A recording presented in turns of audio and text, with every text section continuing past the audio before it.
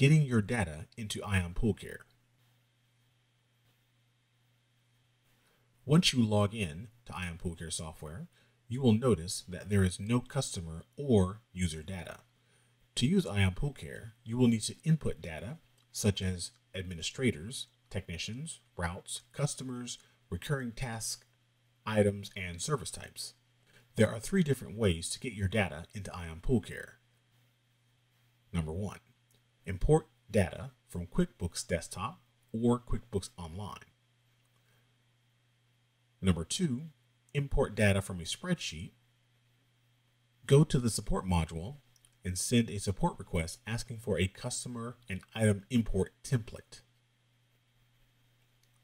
Number 3, manually input the data. Please log into iON Pool Care.